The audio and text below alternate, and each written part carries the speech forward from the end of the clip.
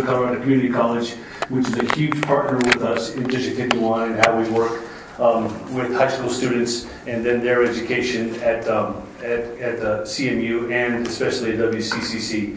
What we're going to talk to you about today is an opportunity soon to be offered throughout the state. It's called a youth apprenticeship program. It's developed with a company or a consulting firm called CareerWise, and they're working with us, District 51, as a pilot for this program. And we're actually kind of developing the rural model of what this should look like around the rest of the state as it gets rolled out. Just a little bit of history. Governor Hickenlooper put together the Bell Commission, and the Bell Commission was about education and leadership and what that looks like for kids. And they went to Europe to learn about the European apprenticeship model and how it is infused in their education system, and to bring that model or something similar to that model back here in the state of Colorado as a whole. But like I said, District 51 in Mesa County is a pilot for that. Denver Public Schools is the other school district. Cherry Creek, Jeffco, there are some small little charter schools working in this too, but we really are working on the rural model and what that looks like here. And then how we work closely with WCCC. Also the Workforce Center, the other gentleman, Curtis Engelhardt, was with the Workforce Center here, and we're also partnering with them. He's not able to be here today, so we're kind of doing this piece. So that's the brief history, really, a nutshell history of what CareerWise, or what we call in District 51, our youth apprenticeship program, and how this whole idea, and you have some information, a trifold pamphlet in front of you, about how high school students will, as juniors, as seniors, take on real apprenticeships with local businesses and business owners in their in the workplace, and spend 15 to 20 hours per week there, and then go back to school and get their academic work there too. So we have lots of business partners involved in this, and then we're going to continue to grow. You want to say any more about that? I just think that District 51 and Mesa County specifically has really, I think we're outpacing the rest of the state in this pilot, partly because we are so collaborative. As a rural community, we have to be. And so we worked really hard to work with the businesses. The Chamber of Commerce has been extremely involved in this process, so it's been really nice to have businesses and schools and both levels of both community college and K-12 working together on this process. And I really think that we've come up with a better system than the Front Range because of our collaboration. The first slide we're going to talk about is just kind of the why behind the what. And many here in Club 20 that represent the Western Slope, you understand, this outline, this talent pipeline that our youth and what the state of Colorado is experiencing here over the past number of years. And here's the triangle, as you guys can see it, of every 100 ninth graders that enroll in schools across the state. This is not just a District 51 stat, but this is across the state. 77% graduate from high school. That number is actually up a little bit this year for the state of Colorado, somewhere around 79%. But really, 8 out of 10 kids graduate from high school. 43 enroll in some kind of credit-bearing institution, college, 2-year degree at WCCC or Colorado Northwestern or whatever that looks like for us. 34 return for the next year of their program, and then just 23 of those original 100 freshmen graduate from college and on time. That's a 4-year grad rate. Some of us took longer in college, but that's a 4-year grad rate. But that's really the impetus of this is how do we grow our own work development and emerging workforce talent? How do we educate that talent, and then how do we keep them here in the state of Colorado, or locally into Mesa County, or into each of your counties as it comes out? And that's the whole impetus of this. Now, the metro area has lots of more diverse opportunities, I think, for work, but for us, it's about how do we educate our talent, how do we develop our talent, as a workforce, and then how do we keep them here? one of the things that Dennis and I spend a whole lot of time on is really emerging workforce, and that emerging workforce, and then how that relates into economic development, and recruitment, and all those pieces. And so we're partners with not just WCCC, but the Workforce Center, the local Chamber of Commerce, and Economic Development to make sure, or try to instill and grow our own a little bit. So that's a little bit about the why. Here's a small thing, and I'm not going to read this to you, but it just says the same thing. We're not doing our best job about helping youth discover the opportunities that they have locally and what that looks like for us. And so this is a way for the state of Colorado and school districts to engage kids at an early age, by the time they get to be 16 or 17, give them some real work experience in a job, and also educate them at the same time. The kid's going to earn a wage. While they're there, they're going to get high school credit. They're going to get secondary ed credit, throughout the program based on where they're at. Okay. So again, it's just about grow our own talent, attract the best talent, and then keep it. The CareerWise mission, and remember, this is the consulting firm that's organizing all this, and helping us out. And over on the right-hand side, you can see we create 2 to 4 year apprenticeships for students in businesses, and what that looks like. One of the things that we talk about here in Mesa County is not just the academic growth of our students, but also that social and emotional growth of our kids, really, and those work-ready skills. We did some community outreach work for the last couple of years, and we talked to parents, and business owners and leaders in the community about what they want from a District 51 graduate. And invariably, it was about, are these kids ready to come to work? Do they have the work-ready skills? Can they work in a team? Are they creative? Are they dependable? All those things, and it was one of those things that this program really does help define and instill some of those skills, in our kids. And then give them real life or real world job experience. So all those things add up. Anything else? So what I would add is that Matt and I were fortunate enough to go to Switzerland to look at their process, and this is based on the Swiss model, and we're taking it and modifying it. In Switzerland, 95% of their students get at least an associate, what is equivalent to an associate degree, through this process. About 75% of their students go through an apprenticeship program. There's about another 10% or so who go through the traditional get a bachelor's degree route. But they've built a system that's permeable. So a student can start an apprenticeship and get a PhD if they want. It's not, you're not tracked into something. It's permeable so that you can make a switch from an apprenticeship to a traditional model. You can go back and forth, and we didn't put it up on the system. There's this whole diagram. We saw probably 10 different versions of this, how permeable this is.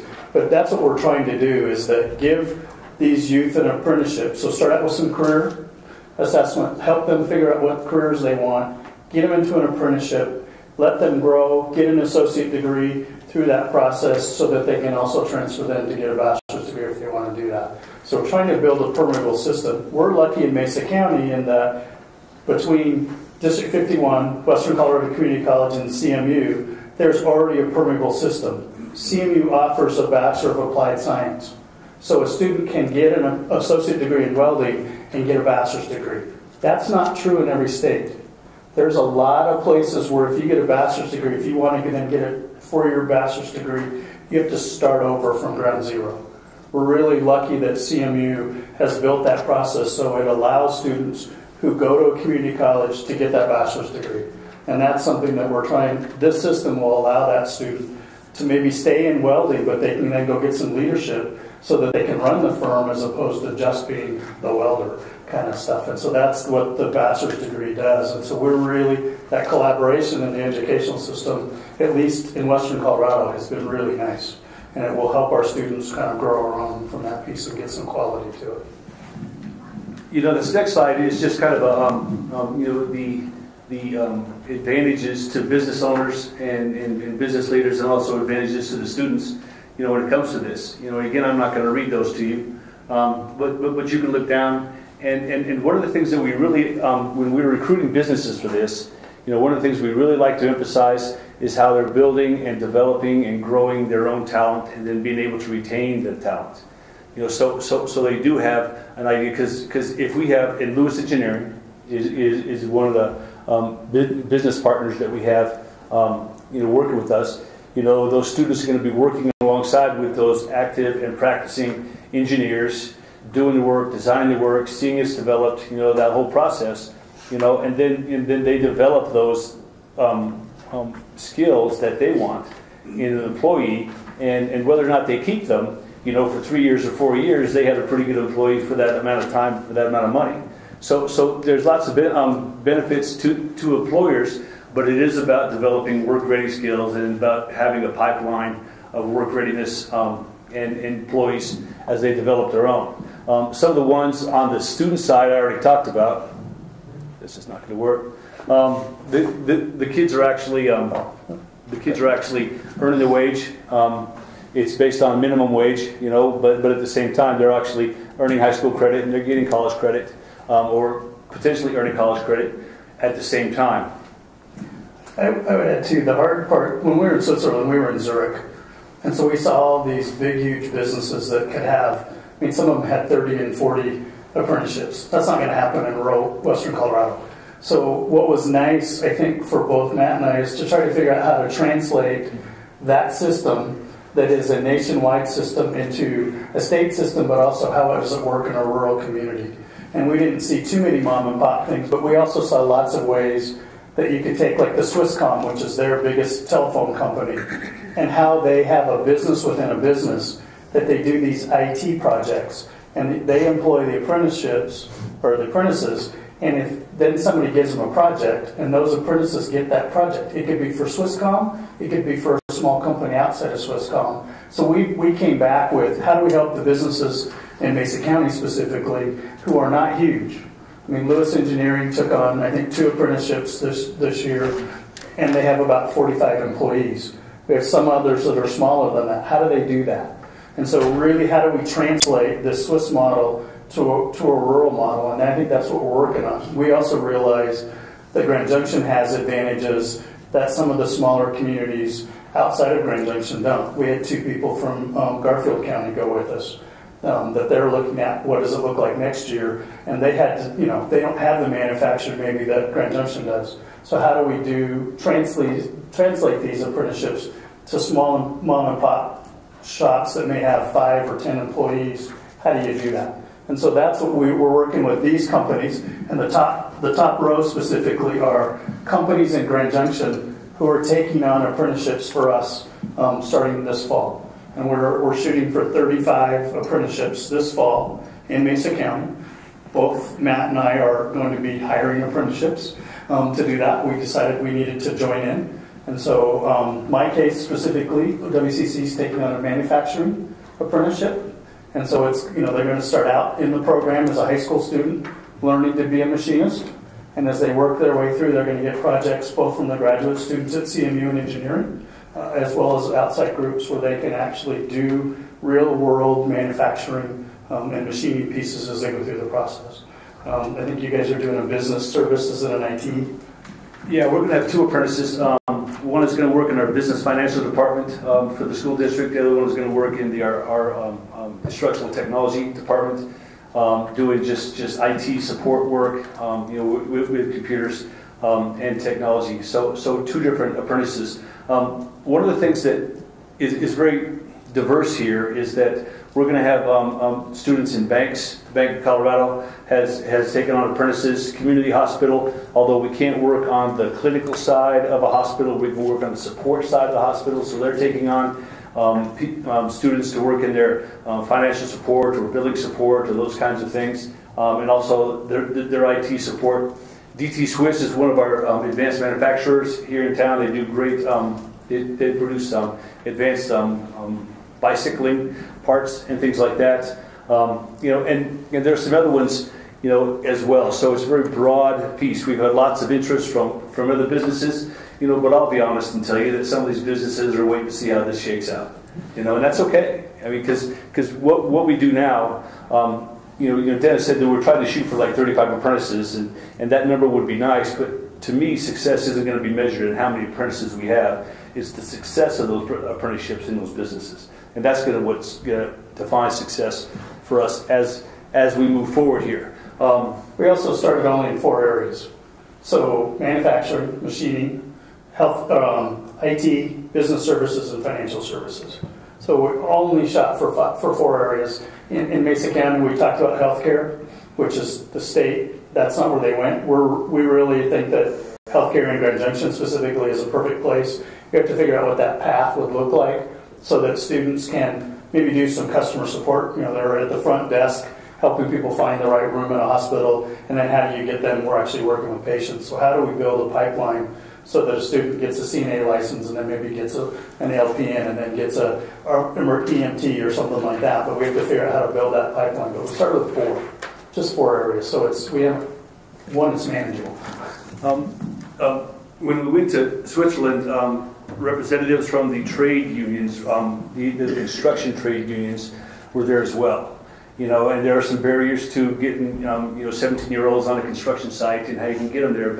But they're very interested in this model also. And how do we start to build electricians and plumbers and pipe fitters and HVAC kids? And how do we build them into careers early? And give them job skills. I was an electric apprentice for 8 months between getting out of the service and going to school. And I've used those skills my whole life. And so those kids, even though they don't become an electrical engineer, they're still going to have those skills and they can go another direction. So those pieces, I think, are hugely valuable to very motivated, 16, 17, and 18-year-olds.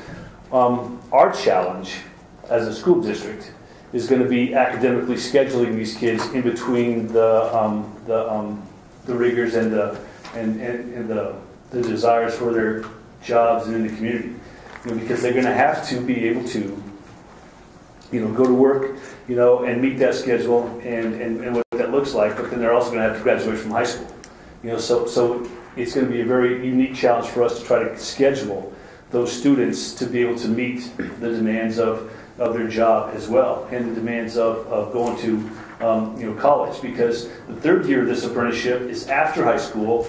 And so there's going to be that 3rd year component. It's going to be some kind of enrollment in a post-secondary program.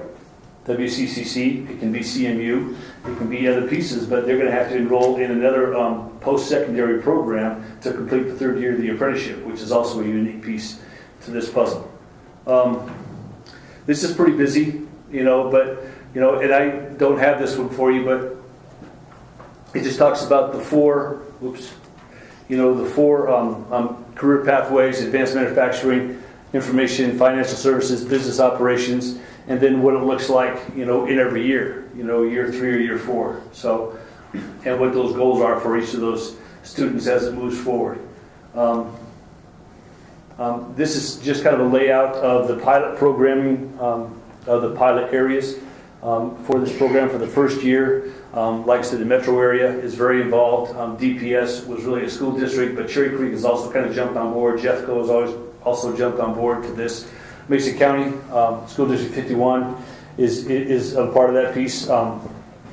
Actually, that one at the bottom in Lamar, they kind of dropped out. So we picked up some other pieces. There are some pieces up in the Fort Collins, Greeley area and some charter schools are taking on this role too. And remember, this is a pilot. We're all trying to build this as we go.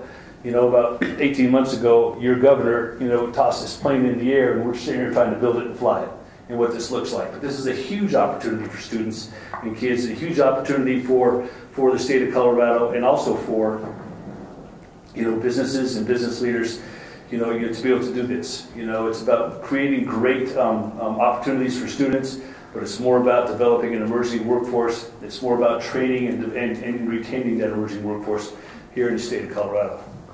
Okay, last slide. There's just some contact information. But if you have some individual questions, I have my cards. There's contact information in the brochure that you guys have, and that really is just kind of a thumbnail sketch of what this looks like for us. Anything else? How about questions? Let's do that. Yes, sir. Did the pilot program come with some funding from the state? Yes, it did. There were some startup funds. You got some, I didn't. That's great. But yeah, there were some startup funds, and the Daniels Fund, which is one of the corporate sponsors, have also developed some funds. Business owners will pay the wage. Okay, so they're on the hook to pay minimum wage for these students. We're on the hook to provide the opportunities for these kids to educate them, and to get them through high school, and then to get them into college. So it is really a very diverse partnership when it comes to working with businesses and working with our students. The other thing is that businesses and education work together on competencies. So there's competencies at each one of the 4 areas those students have to meet as they go through their apprenticeship. And at any point, they are not meeting competencies. Example, not showing up to school, not showing up on time to work. The company can say, I'm sorry, you're out of here. So the company has control on who they hire for the apprenticeship and also letting them go if they don't meet some of the competencies, whatever they may be. And all 3 of us are responsible for those so some in the K-12 level, some at the community college, and some at the business have to meet those competencies, and we're all responsible for them. But the business ultimately has the yay or nay kind of say on who they hire. Go ahead. So surely there must be examples of students that are engaged in the apprenticeships that are working with an employer where it's just not a good match. It may not necessarily be the case that an apprentice/student isn't showing up and isn't trying hard. It just doesn't work out. Sure. Presumably these students get a second chance. They can actually move to apply for another apprenticeship, or they could move to the higher education piece. There's lots of different options, at least in the Swiss model. And we heard, I'm sure we saw the best and the brightest of some of the apprentices, but in a week, I was impressed with every single apprentice that walked in. And these were what would be 11th graders in our system, sometimes 10th graders, and they were impressive young people. Their presentation, in another language. They were presenting in English in a lot of cases. Their knowledge, their professionalism, their responsibility. It was pretty amazing. And as educators, that was kind of nice to see that taking responsibility. And in Switzerland, they have 250 different apprenticeships. So they've really developed it everywhere from hospitality and retail to medicine and stuff. So they've found a way to do different apprenticeships in different areas. And all of them, if you don't meet the competencies, you move on. Or the student can say, machining, it's not me. I want you to change. It's easy to switch. One of the key pieces to this is that employers are doing the recruiting, employers are doing the screening, employers are doing the hiring. When we first started thinking about this, it's not up to schools to recruit and place kids where we think they best fit based on a career pathway and career interests. Students are actually getting online, researching the employers. We had a research open house job fair just last week, and we had 8 employers there, and we had about 80 kids show up for 2 hours. It was at the Workforce Center. Curtis Engelhardt, the guy, hosted it, and it was a great event for students to actually go to talk to the folks at DT Swiss and talk to the folks at Coors Tech, and talk to the folks at Lewis Engineering, and talk to folks at WCCC and District 51 about what those opportunities are for them. And they were doing their research, and they can apply, and they'll get screened, and businesses will do the hiring and the firing. Because we understand there's going to be some attrition. There's some attrition in Europe. This is a model in Europe that's been going on for hundreds of years, really. It's part of their culture. It is part of their social fabric. We're just starting to build this here in Colorado. So it's going to take a little while for parents and students and businesses, to understand what this does, and the positive outcomes for everybody involved. Yes, sir. Under the theory that some people support that not all kids are meant to go to college, is there an element of this that you could call Voltec, or maybe that's what it is? I think very much so. I think the conversation nationally, as a public educator for 30 years, the conversation nationally about not every student is college bound, and what that looks like, and the opportunities for a 2-year or an 18-month, some kind of work-ready certification or credential that they can use up front, because there are so many jobs now, the jobs that we don't know about, in the next 20 years are just going to take, an additional 2 years of training, not a 4-year college education. So that's an option that you have, you just don't call it VOTEC yet. Well, we call it career technical education, but yeah, it's vocational education. Yeah, and there's new research to show that a 2-year associate degree in a career technical area, like welding or automotive, actually has more long-term advantages than a 4-year bachelor's degree. And I'm obviously biased because I work at a community college, but the new research is showing that that more people are wanting to go back to those kinds of trades, kind of careers than it has been. But our society still says a 4-year degree is where you should move to, and if you get a 2-year, you're not as good. As long as that doesn't scare them. Yeah. Thank you for that explanation. Sure. Well, I had the opportunity to sit in on some of the meetings last spring in the legislature. Sorry. You can't hurt your cord. I had the opportunity to sit in on some of the meetings on the apprentice program last year in the legislature, and was very, very impressed. And I think it's a wonderful thing. I think it'll be great, especially maybe, well, there's kids right here in Grand Junction, but in downtown Denver, kids that just flat don't have a chance, that might learn how to work and stay out of gangs and do some things like that. But one of the things that was interesting to me, and maybe you can expand on it, is in Switzerland, you play by the rules and you don't go to school. And if I remember right. And I just think that we haven't hear kids that say, oh man, I have to go to school. And in Switzerland, they say, oh man, I want to go to school. And we need to change that attitude here in the United States. Go ahead and comment on that. Nope. You're very right. And one of the things that we saw, and I was very impressed with when we went to Switzerland, was how their work, their apprenticeship, whatever they were doing was closely tied and very relevant to the education that they received in the high school. And so that's what makes kids want to go to school, is the relevance. They understand when they walk in the door, and Mr. Trujillo will tell you all about this, they understand when they walk in the door why I'm here and what I'm going to accomplish today and what that's going to mean for me in my job, in my employment, in my career, and what that looks like.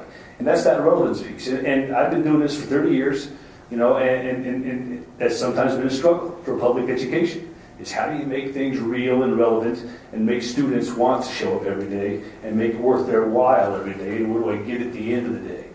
So those are the pieces that I think that these kinds of programs truly begin to instill in students, because a young man that's going to Lewis Engineering, he's going to have lots of math, lots of science, but he'll understand the value of that and why I have to go sit through calculus, why I have to sit through physics, when I apply those skills to my job at Lewis Engineering when I'm designing whatever I'm designing, or DT Swiss, or advanced manufacturing, like at WCCC. So it's that relevance piece that sometimes we struggle with as public educators. You guys can go back to your high schools, in your school districts in each of your counties, and I would guess that at some form or fashion they tell you that. And how do you do that? And how do you create that piece? Career technical ed is one of the things that keep kids there, because those lessons and those classes are relevant to them.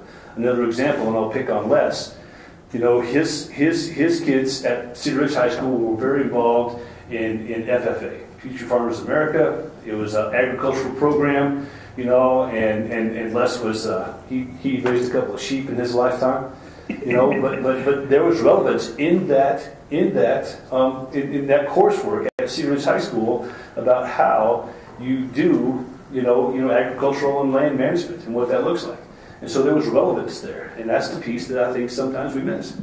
And I'm a kid. I grew up in Grand Valley, ran sheep and cattle, as a kid, and I didn't see what I saw in Switzerland is what I didn't see as a kid growing up here. That I think the apprenticeship will bring to my community. That there's different options for students. You can be in that track where you can get a PhD, or you can be in that track where I'm going to be a welder and I'll have my own business. And I think we're offering this apprenticeship offers the whole thing through. And we saw students in Switzerland who said, I didn't really like school until I started my apprenticeship and realized that what I'm learning in class is what I'm using every day. And we heard that over and over again, whether it was a retail apprentice or it was an IT apprentice. They finally saw the relevance in the education, and it was really neat to watch that because that's rare. I didn't realize what I learned in high school would help me in college until I was out of college, to be honest with you. So, it was nice to see that they were making those connections before I ever did as a kid. So,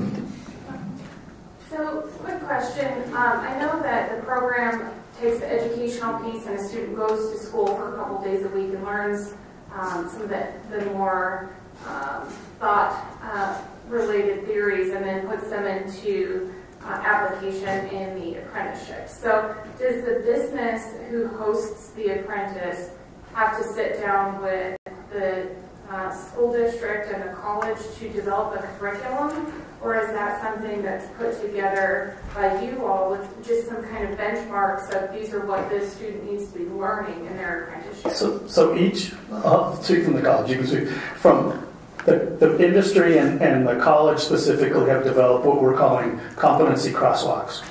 So the industry, let's say manufacturing, machining, they set up some competencies to be a successful machinist in a business. And it's a statewide discussion, so there's a professional organization that did that.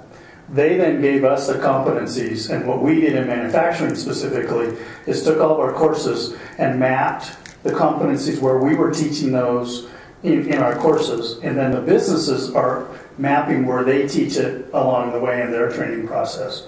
So we've got this competency piece in manufacturing that I can show where students are getting those competencies in every course that we teach along the way. So we're matching up what you need in the industry piece with what we're teaching for the degree, which luckily community colleges have advisory committees, and we've done that a long time ago. But it was just formalizing it. And then I think the K-12 level is what's the piece you need to graduate, but also are there pieces where they're meeting those competencies, like personal responsibility, they're showing up on time, kinds of stuff. Because there's a different piece each one of us picking up along the way. Additionally to that, that's where the role of some of the professionals at CareerWise help us crosswalk those competencies between a high school curriculum and the standards or the competencies they're going to learn in the workplace. Okay, so they have some specialists actually working with us to develop that curriculum that interfaces between high school and also the workplace, very specific to the job and very specific to the career pathway. So engineers, the financial sector folks, the IT folks, those are very specific competencies, and how do they crosswalk to the learning that they have in high school. So students see that, parents will see that, and then we start to develop that relationship or that relevance that we were talking about, because kids know this is why I'm learning this in this class at this time, and how that's going to prepare me for success in my job that I'm doing right now, and then develop those work skills, because no matter what, kids are going to graduate from high school, they're going to graduate from college and go to the service or whatever. Eventually, they're going to be in the workplace, and they're going to have those work ready and those workplace skills, and the sooner we teach them that, the better. In Switzerland, we saw each of the apprenticeship sites, the students have to document how they met some of the competencies. Now, it's signed off by either industry or the school system, but they had each year they had to go through those competencies and document how they met them. And so it was really nice. And when there's a conversation, like the student doesn't show up for work on time or doesn't show up for school on time, there's a group who sits down with them both at the school and the company, because they take responsibility and say, you're not meeting the showing up on time piece of it, and so we're giving you one more shot or we're letting you go. But it's a conversation with school and industry or the apprenticeship site to do that together. So they figured out a process how to do that we are going to kind of work out and punt on, I'm sure, on several occasions. It's going to take some time to develop this to the machine and to the level that the Swiss and the Germans and the Austrians, that have done this for a number of centuries, really, and decades. So we've been doing it for a couple of months, and we're just trying to figure some of those things out. One over here first. So- Then we'll go down there. This is bringing experiential education to a really practical level, which is Exactly. awesome. Yeah. So really like the fact that the kids were out there when I took a break, putting in the school garden, they were putting in hoop house, so they were mixing cement and doing math, so that was really great for me to see. Mm-hmm. Two things. One, I would love to see it expand beyond those four areas, and I'm sure you have plans for this, and particularly to the FAA and the agricultural part, where we really need workers as well. But then my question is, what's the trajectory? What's your timing? What's next for you? How long is this pilot project? When do you see that expansion happening, assuming everything goes perfectly? We hope to expand into healthcare next year.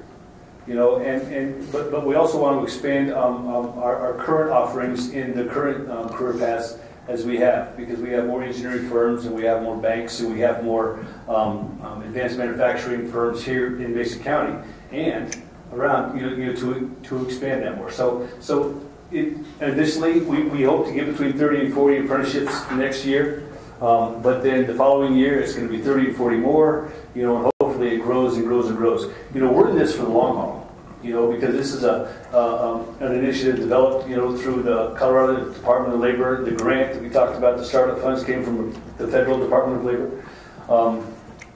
And so this is something that the state of Colorado was committed to. We just happen to be at the cutting edge of this. And the model that we produce in schools, the model that we produce in community colleges and post-secondary ed is the model that your school districts, can pick up on.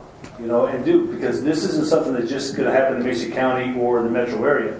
This is something that's supposed to happen statewide. One of the goals that we learned about is that in 10 years, Governor Hickenlooper wants to see 20 or 25,000 apprenticeships statewide. That's a lot of businesses. That's a lot of students. And that's a lot of work by a lot of good folks to try to make that happen. So we're in this for the long haul. We're just kind of developing baby steps. Developing the toolkit. So the folks in Garfield County, the folks up in Roaring Fork High School school district, we're going to jump on next year. We're already talking to the folks in Delta County and Montrose County, the ones locally around us about what this might look like for them. Just as the folks in the metro area are talking to, surrounding counties, and surrounding opportunities, because, this is an opportunity that's just started for a few kids this year, but in 10 years it should be happening for 25,000 kids. So we were starting to answer my question, which is the part about rolling it out to other school districts. And it is nice to know that your school district of 21,000 students is the pilot for a rural program. I guess I'm curious how that. I think that's the way they look at it in Denver. I'm not sure we look at it like that yet. I guess I'm struggling to imagine what this would look like for my school district of 350 students. So for me specifically, WCCC is working really close with Montrose County Schools right now, and we're developing some programs similar to what we do for District 51. And I've been talking to the superintendent and the principals about what is it looking like here to kind of help them start thinking about what it will look like in Montrose and talking about what businesses we go after. So I think we then need to help smaller districts do that. We had some, like I said, Garfield went with us on the trip to Switzerland, and we had some conversations with the principal in Garfield specifically about how does it work in Glenwood. They don't have maybe the manufacturing that we do. So how do we translate that? And I think that's the thing that I learned. And when I was on the tour, ETH, which is the university in Switzerland that was our sponsor, had apprenticeships that are doing exactly what I'm going to do at WCCC. So it was taking that and going, aha, I can translate that, and I can offer an apprenticeship because I'm going to support this. So we're offering one specifically based on the Swiss model from what I saw, but the university probably has 35,000 students. I have 3,500. So how do I translate that and do it? And so we're going to have to do some translation even from Grand Junction to your 300 students. How do you translate what we're doing? It's going to be modified because it can't be the same in Denver as it is in Grand Junction or as it in Craig or Meeker or someplace like that. So we really have to talk to each other and figure out how does each place do it a little differently. part of that expansion is going to be about what kind of business pathways and career pathways we define for students. So I can tell you, when we were in Switzerland, we saw retail, we saw tourism, culinary arts, we saw hospitality, we saw auto mechanics, as another example. So as we expand here, this is just the first shot at this. And for small districts in small counties in small rural areas, very small, it's going to be about some of those businesses that have those opportunities, to give them to kids. So it is, but it's going to be about expansion of opportunities and career pathways as much as it is about just expanding into the state geographically. As you can imagine now, I'm very enthusiastic about this. I have a long experience clear back into UTEC in those days. Mm-hmm. One of the things that I really noticed when I first became interested in it, and I was teaching American history. Now that's a little hard to do, but students who went to UTEC and began to do career programs would come back to my classroom and be better students. They just had sort of an idea of this is how the world works. So I think it isn't always just a direct, well, I'm welding and so I know this and that. Welding had nothing to do with American history, but I think it's tremendous. I always have. And you're just building up another step here. We teach problem-solving skills and critical thinking and welding as much as they do in history. So, I think in every high school across the nation, some form of career and technical education program exists. Some of that, it's limited just because of size and resources and space and things like that. But Marcia makes a great point. Career and technical ed, real life experiences, getting real skills to develop, over a period of time, whether it's in a business curriculum class, or it's a culinary arts class, or it's a wood shop, construction tech class, or any one of the CTE programs at WCCC that our students, have access to. That kind of relevant learning, that kind of relevant instruction is what make kids, a lot more productive in their future, whatever their job is going to be, because they have those skills and develop those. So career and technical education is something I've worked on hard in my role as a director of the high schools here in town to develop those opportunities and options for kids, not just at WCCC, but in each high school, what it looks like. I would encourage you to go back to your communities, and if there's a community college in the area, get your high schools to start talking to the community college. We're really fortunate in Grand Junction that District 51 and Mesa College, now Western Colorado Community College, have had a cooperative program since my dad was in high school in the 50s. My dad took a class at Mesa in auto as a high school kid. I was able to do some of the same stuff as a high school kid, where the bus took me to Mesa College every day. We're still doing it. And I think that cooperative piece, you can start there. It doesn't have to start with an apprenticeship, but what kind of opportunities can you give your high school kids that maybe is at the local community college or at a local educational institution, or even if it's online? There's ways we can start this without doing an apprenticeship, and then we can move into that. But we're started with a cooperative that was pretty easy to kind of jump off with this, because 500 high school kids from Mesa County every day come to Western Colorado Community College to get CTE education. So we've had it for decades, and this is another block in that building, cooperation and opportunities for kids. Another thing I would encourage you to do, and I can't overemphasize this enough, here in Mesa County, it's not just a partnership between Colorado Mesa College, WCCC, and District 51. Grand Junction Chamber of Commerce is very much at the table. Our Mesa County Workforce Center is very much at the table. Grand Junction and Mesa County Economic Development and Emerging Workforce is very much at the table. This is a community effort by everybody in Mesa County to jump on board and be involved in this, because they understand the value to our students and our youth, but they also understand it as a value as an economic tool, an economic development recruiting tool, and to build those pipelines for that workforce that we're going to need in the future.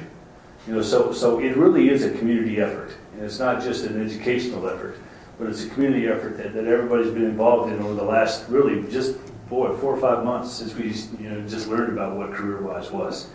To get to the point where we are now, which is recruiting, talking, getting kids in front of business owners and having them sign up and be selected for apprenticeships. So it has been kind of a nice thing. Yes, ma'am. Yes, and for those of you who really are interested in this, I can tell you personally, I've never been so excited about the direction of education as I have been. I got the opportunity to go to the Swiss Embassy this last summer with CareerWise and learn a little bit more about this. And I've personally never been so excited and so engaged in education. We, as a leadership group, decided that our spring conference will be focused on quote-unquote economic development, but really the direction we're taking with this spring conference is how to grow our own and develop our own business leaders, and the leaders of CareerWise will be at our spring conference. So those who are interested in trying to implement something similar in their communities can sit down with those leaders and really pick their brains and figure out how you can get this going in Routt County or Moffat County or San Miguel County, whichever the case may be. So please come to the spring conference and you'll have the opportunity to visit with them. And then once you have those conversations, give us a call.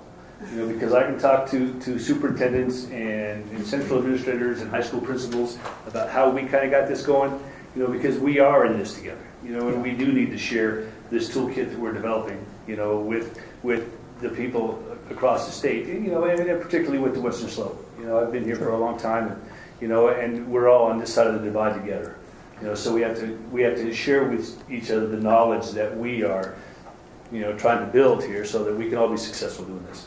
And I think we would all be willing to come out and meet with groups. I mean, I think Matt and I, you know, you can pay us a nice consulting fee if you want, but we're willing to come do it for free. Because I went to Switzerland kind of going, is this going to work? And I left going, wow, this is awesome. So I'm glad their spring conference is going to talk about it, but it's something that kind of changed my thinking about.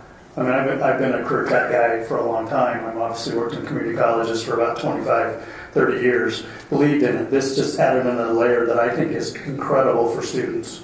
The career decision-making process that they go through, then the apprenticeship, and then actually going to work while they're still in school and seeing the value. I went, whoa, okay, we need to do this. So I think we're committed to not only rolling it out here, but how do we roll it out in smaller communities in Grand Junction. So we're here to help. Matt, Dennis, thank you very much. And we couldn't play that much closer. We have on the line right now our next presenter, Kachina, who is the Chief Policy Officer with CCHE, and she's going to talk about the master plan and the legislative update. So I understand you're on the line. Can you hear me okay? Yeah, talk. I think we finally turned the mic on. Nice to be with you all this afternoon. And I appreciate Diers inviting me to join you. And if at any point in time for some reason you can't hear me, please do let me know. We do not have much of a legislative agenda for this legislative session. I did share with Tanya yesterday for bill tracking list of the bills that are out there currently impacting higher education. Our legislative agenda is very simple. It's 3 very technical bills. One has to do with relocating the Colorado Youth Leaders Institute program from the Lieutenant Governor's office to the Department of Higher Education. When that program was first implemented, Joe Garcia was our Lieutenant Governor and he was our Executive Director. The advocates really wanted that program in his office. Now that we have a new Lieutenant Governor with a different focus, it seems much more appropriate to place with that. That's Senate Bill 60. It has passed the Senate and has made its way through House Committee. We expect to see it on the floor in the near future. We also have a cost administration bill from several years ago called CCHE, which is the entity and statute designated to administer the College Opportunity Fund program. They are a division of our department, and a couple of years ago, trying to create greater efficiencies of our workload. We worked out a new arrangement for how that program can be managed. Much of our finance team in the department is managing the program now. And when they went through their financial audit a couple of years ago, probably questioned whether or not They actually have statutory authority to delegate it back to the department. We had argued that there was a position at the department and it makes sense that we could share the work and be. But in the end, the Attorney General's office agreed with us that it was one to make it clear to seek legislative change. So that's what we're working on now, and that is also making its way very quickly through the process. And then the last bill that's on our agenda is 1180, and this has to do with providing financial assistance for career and technical education programs. 2 years ago, legislation passed providing about $450,000 to fund what we call short certificates. So those programs that are not long enough to be eligible for traditional financial aid. And these programs are equally as important to businesses and entities in helping students get motivated into a field of work. But because they've traditionally not had any sort of financial aid associated with them, students have had a little bit more challenge in terms of paying for them. So this is part of the 2015 first package that came out of the House, bipartisan, both sides of the aisle, both chambers sponsoring all of the bills in the package. The challenge was actually implementing it, because legislation requires students to be Pell eligible or to be eligible for that financial aid.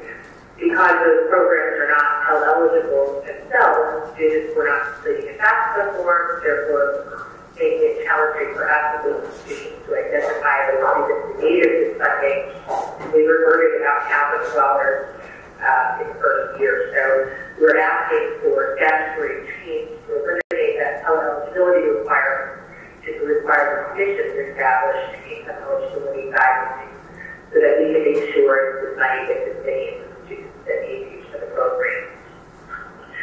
So given that our legislative agenda really is technical, what I've been focusing on this year is a very strong message to the legislature about what higher education is doing, how that's important to the overall future of the state. We know through 2012, I think it was Georgetown study, that by 2020, almost 3/4 of our jobs will require some level of education beyond high school. And that's what we are wrapping our heads around, focused on. So all of the programs that we are implementing through the departments, the work that we're doing with each institution, our financial aid model, the funding allocation formula, our master plan, all of the different efforts that we are engaged in are focused on meeting that goal. If we don't meet the needs of our businesses, then our businesses either have to look elsewhere for talent or they have to go elsewhere to find talent. Because we want to make sure that Colorado's economy continues to thrive. We also understand, as many of you probably do, that the state budget has a number of constitutional and statutory constraints. So it's not that we are in high hopes of getting substantial windfall of money for higher education. However, we do want the legislature as policymakers and cabinet to start understanding why investing in higher education must be a priority for everyone. Again, to meet the needs of our economy and to continue to have a robust state as we move forward in the future.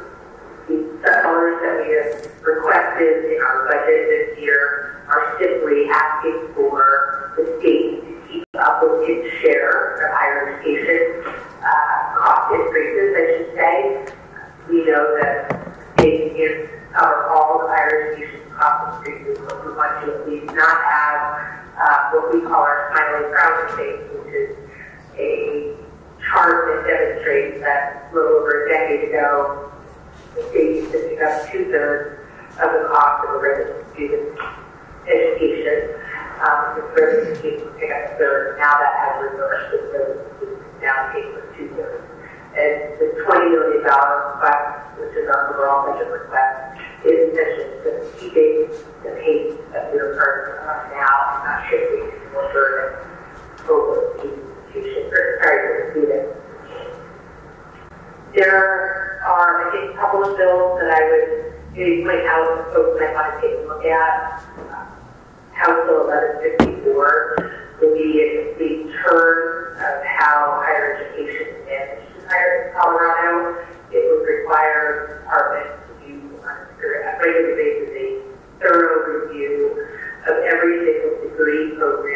offered by all of the institutions, do a return on investment analysis for the students, and then make recommendations in terms of what of these programs should be continued or discontinued and why. The department has a field message goal, often established a number of flexibilities were provided to institutions. We were encouraged to reflect businesses and to look at how they serve their students in the best way, meet the students' needs, and this would be a complete change. It would be a very significant ripple impact of the department and every institution out there. And as I said, it would be a very huge shift in the way Colorado has managed higher education over the recent past. And then another one that would probably be of great interest to everyone, but especially out in Western Slope, is House Bill 1187, which is sponsored by Representative Thurlow, and it would change how paper from the past is calculated, move away from a population growth and into a rolling average of growth in personal income. And he has been on a whirlwind of meetings, town halls, and visiting with everyone he's visited with to explain the challenges that we have with paper and how we can take the ability to invest and take care of priorities.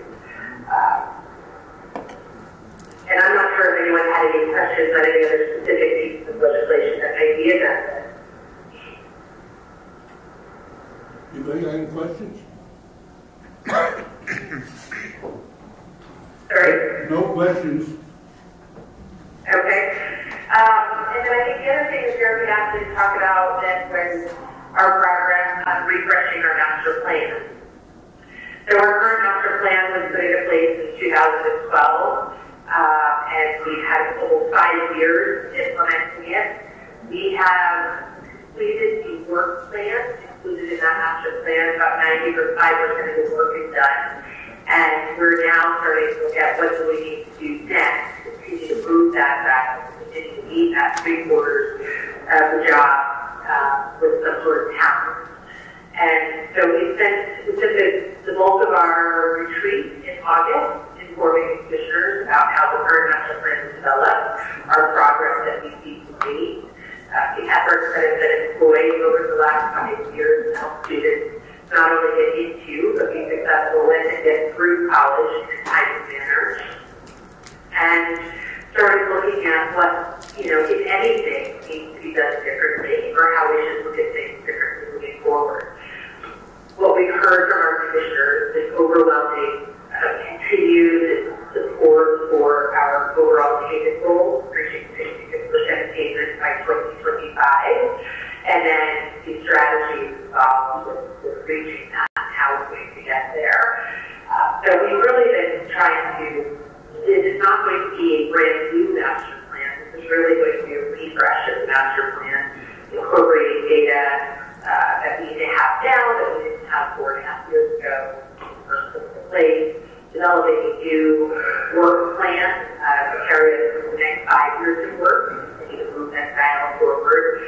And once we complete this work, with the anticipation that we would complete it in June, and we're hoping we'll be on track with that, and that our incoming executive director, Kim Reed, that she would then spend some time coming out to the campuses, doing listening sessions with institutions, students, community leaders, and anyone else who wants to be involved, and to hear from the ground what needs to be done with this dial. How can we as a department help? How can the commission help? What's needed in your community? What is working? What are the best practices that we can incorporate and share with other communities? And so that will really be the focus of that master plan work.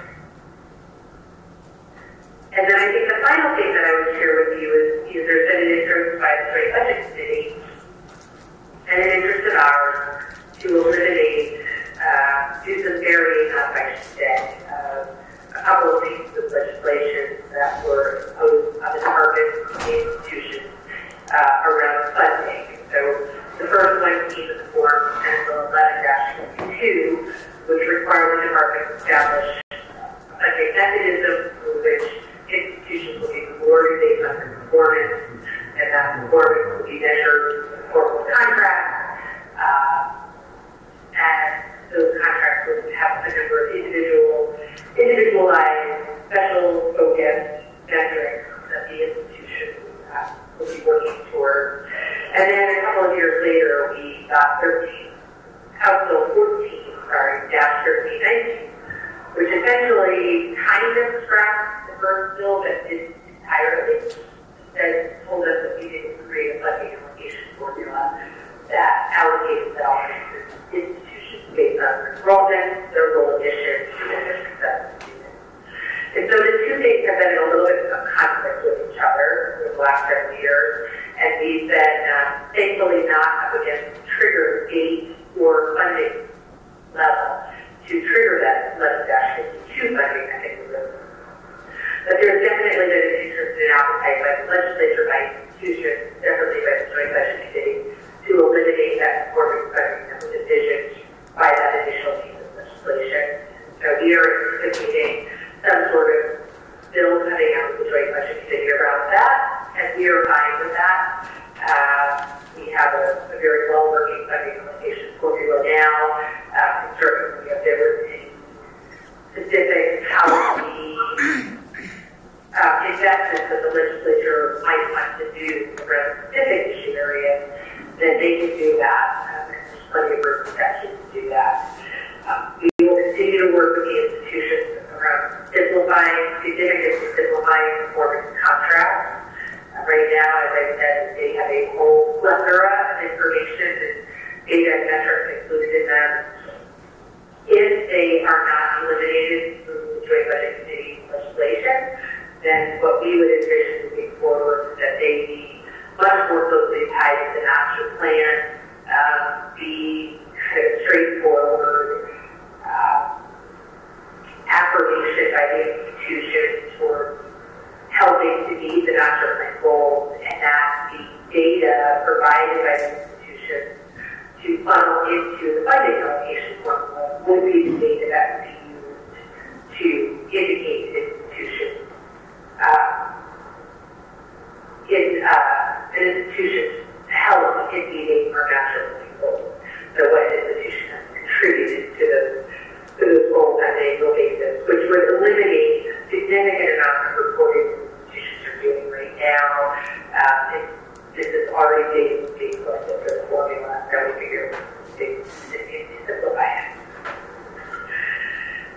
I hope you guys have been able to understand me. I had a bit of a cold, so I'm kind of wandering around here with some thoughts. I'm hoping that I provided some good information.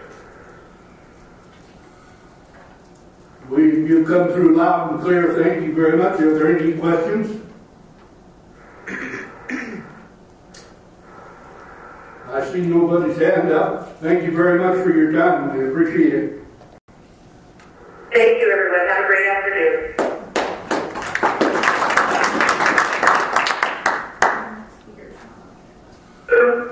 Okay. Anybody wants to get up and get a water or whatever, we've got a next speaker should come on in about 10 minutes.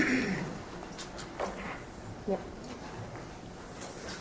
I'm trying to get a hold of her to see if we can get her a little ahead of time, but I know that she has some meetings today.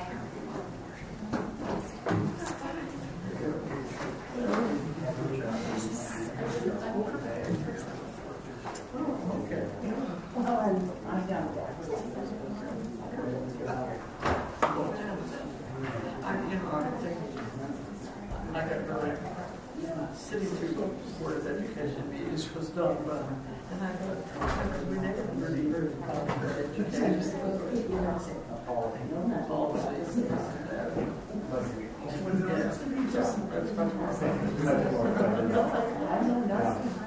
We don't get to vote for that one.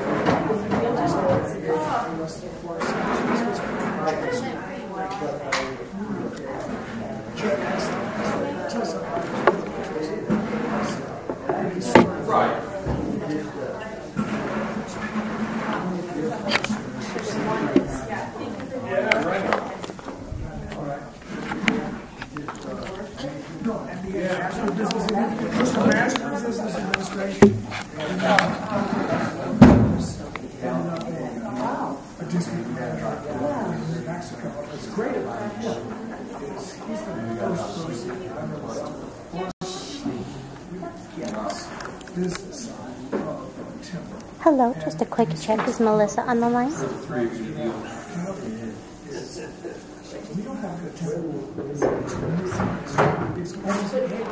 One last quick check. Is Melissa on the line? Thank you for your patience while we wait for Melissa to join us.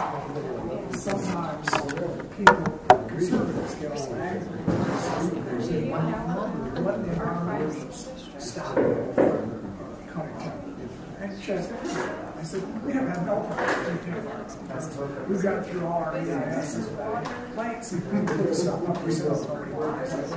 You know, so because of She would have asked me.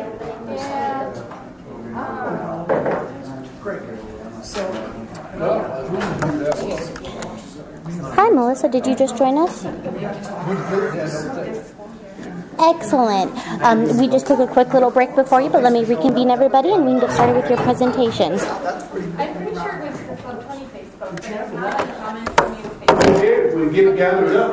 We're ready to go again. And then the whole I think we're ready for the meeting.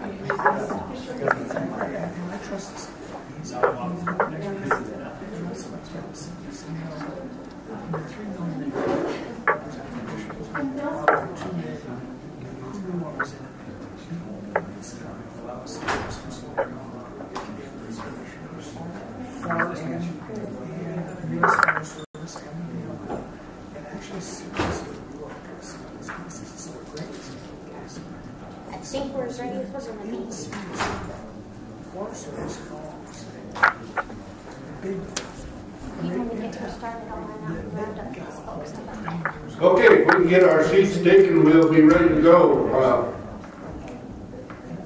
Melissa, are you on the phone? I am. Hello. Apparently the microphone isn't on. Make sure we're running here. Yeah, I am on the phone. Can you not hear me? Yeah, we're going to turn the mic on. Now try it again. Can you hear us?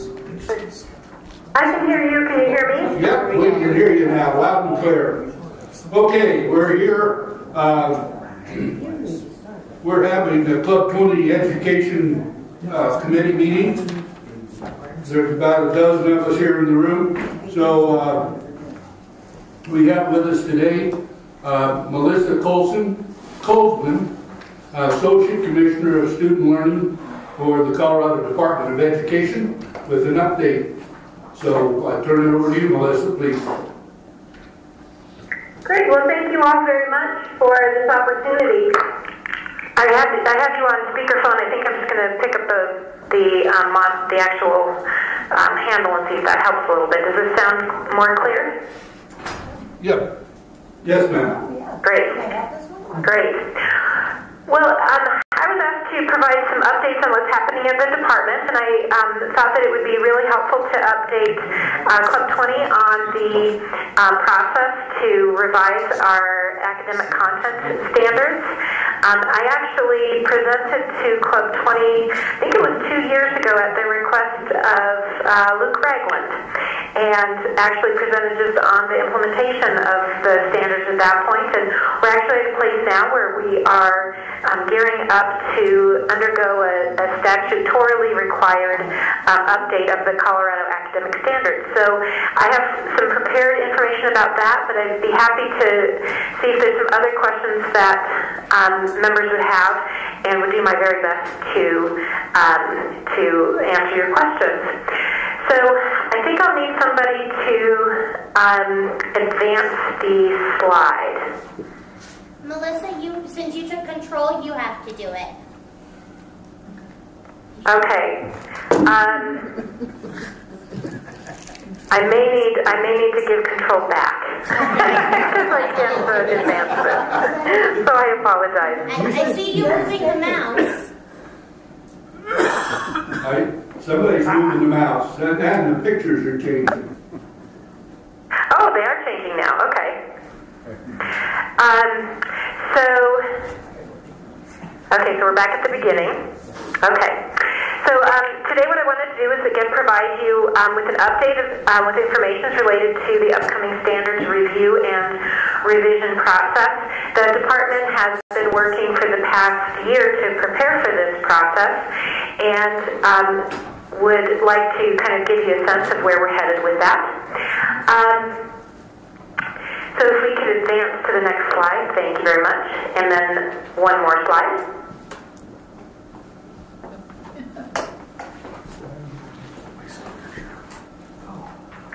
So we'll start off with just what we mean by what are standards. Standards are kind of broad goals that articulate what students should know, understand, or be able to do over a given time period. So there are standards in 10 different content areas in Colorado, and those standards do things like make sure that students know particular facts, dates, or places, that they understand certain big ideas, such as that addition and subtraction involve taking things away or adding to, and that students are actually able to do something with that knowledge, such as be able to solve a 1- or 2-step word problem. And in Colorado, the way that our standards work is that those standards are set at the state level and are adopted by the State Board of Education. And Colorado's had standards actually in place since the mid-90s. So some of you may be aware that in late 2009, we actually adopted new standards. And what that meant for your local school districts in your particular counties is they took those state standards and translated that into their local curriculum. Because districts have the constitutional authority in Colorado to develop their own curriculum or to actually purchase a published series. And decisions about instruction are made at the classroom level. So this just kind of gives you a sense of how Colorado works in terms of setting policy for what kids should know, understand, and be able to do.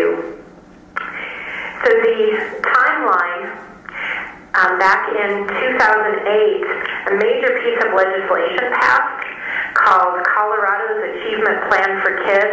As you see on the slide here, that's abbreviated as CAP for K. And what that did was initiate the first overhaul of Colorado standards since the mid-90s. So nothing really substantially changed with the standards that kids were learning in school until this piece of legislation passed. At that point, Colorado determined that it was necessary to kind of start from scratch and redevelop standards in all 10 content areas. And by the 10 content areas, we mean what people typically think of is, their reading, writing, and communicating, math, science, and social studies. But also, Colorado has a commitment to the arts as well. I think the arts employs 186,000 Coloradans, and it's a workforce development kind of process that we can look at. So we have standards in the 4 arts areas, which are visual arts, music, drama, theater, arts, and dance. We also have standards in comprehensive health and PE. So Colorado really has a commitment to a rich and well-balanced curriculum for kids. In 2010 is when, after 2009, the board adopted our Colorado academic content standards, brand new standards in all areas. The board voted to adopt standards in 2 content areas that were shared by about 45 other states, and those are the Common Core state standards. So those are just in 2 of the 10 content areas, math and English language arts. So in that year, the board adopted those 2 sets of standards, and at the end of the year, Colorado re-released its math and literacy standards to incorporate all of the Common Core.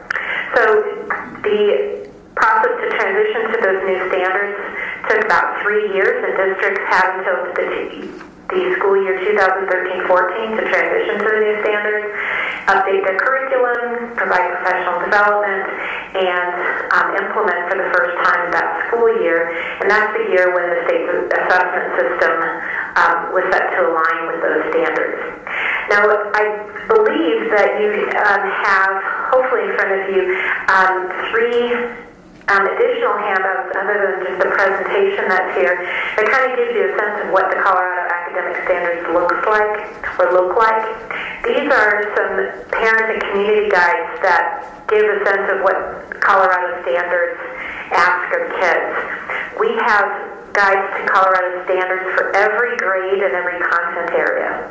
So since there's 10 content areas, every grade has 10 different guides to show parents and community members what it is that the state standards expect of kids learning.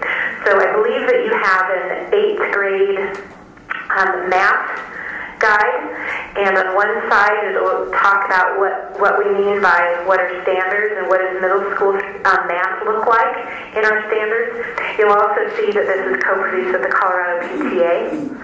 On the back side, what you'll see is just some specifics about what it is that our 8th grade math kids doing. So what you'll see there is just kind of in plain language what it is that kids are learning in that particular grade level.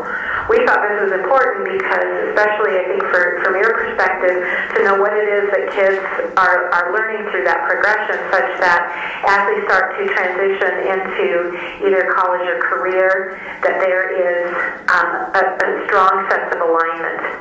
In fact, CAP for K, Colorado's Achievement Plan for Kids, the legislation that initiated the standards revision in 2009, was also called the Preschool through Post-Secondary Education Act. It was meant to align Colorado's education system such that all children would graduate from Colorado schools with the knowledge and skills and dispositions that they need to go into whatever area that they would like, whether it's directly into the workforce, whether it be into an internship program, a certificate program, or a 2 or 4 year program, but really that idea that there should be this seamless learning progression for kids from when they enter school. So that's what the standards are meant to do. Again, I think in terms of the other aspects or other examples that you have a 5th grade music sample that gives you a sense of what it is that kids should be learning in music, and you have a high school, I believe it's in 12th grade, reading, writing, and communicating, which gives you a sense of the type of research and reasoning, oral expression and listening, reading and writing, and composition skills that we want kids to know. The reason why we think this is really important is because that trajectory of learning and preparation for college and career is really the intent of the standards, and our legislative our legislature actually requires that. So if we look at what it is that state law requires about our standards, well, first of all, is that it requires that we review and revise our standards every 6 years, such that there's that opportunity to say, are these the right things? Did we identify the right knowledge and skills that kids need, such that we have the opportunity to revisit that and determine areas of improvement? And state law also requires all the different content areas that you see that we have standards in. So when I mentioned the 10 content areas, that's because state law actually requires it. There's actually also a set of standards or expectations that are shared between math and economics, and that's in personal financial literacy. And that was part of the 2008 legislation that recognized the need for all children to have that background. And if you think back to what was happening in 2008 and 2009 with the economic crisis, it seems like it makes a whole lot of sense that we would make sure that kids have that background. In the last legislative session in 2016, the General Assembly passed a law to require that the state develop optional secondary computer science standards. So these will be an addition of standards to Colorado's other 10 content areas that will be in place by July of 2018. And we actually held a regional meeting back in either, I think it was probably in October, in Grand Junction, to get some input on what should these computer science standards include. So the reason I'm telling you about some of this, and we're emphasizing that college and career readiness, is as we start to review and revise these standards, we need to make sure that we have our business sector connected to this process. Otherwise, we won't have that college and career readiness piece in our standards, especially with respect to computer science.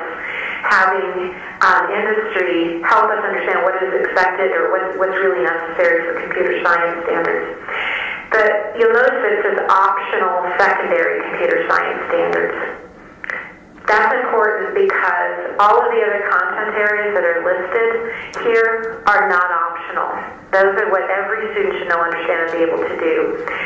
The computer science standards are meant to be optional, but districts can either choose to address them or not, and they were only required at the secondary level. So that's a unique aspect of those standards. Colorado standards should be comparable in scope, relevance, and rigor to the highest national and international standards, with this idea that we need to make sure that Colorado is aiming for the highest possible standards that are obviously reasonable for our kids to attain. State law also requires a number of skills be in our standards, not just reading, writing, and communicating necessarily, but that there be a series of skills that are woven throughout the standards. So you'll see here that our standards should require the development of creativity, innovation, critical thinking, problem solving, communication, collaboration, social and cultural awareness, civic engagement, initiative and self-direction, flexibility, productivity, accountability, character, leadership, and information technology. So what you see here is the intent of this law was to not just ensure that our kids have the content, recognizing that's necessary, but that there's also this need for other skills for kids to be successful in college and career. You'll also see these last 3 bullet points here are required as part of our standards, in that our academic standards need to be aligned with career and tech ed standards, that they be aligned with what we would describe as post-secondary and workforce ready, and that they would lead to post-secondary and workforce readiness. So that's a pretty tall order for our standards, and this is a good reason why we have an opportunity to review and revise them every 6 years to make sure that we're meeting all of those. So we're just about to embark on the process to look back at our standards and do some revisions.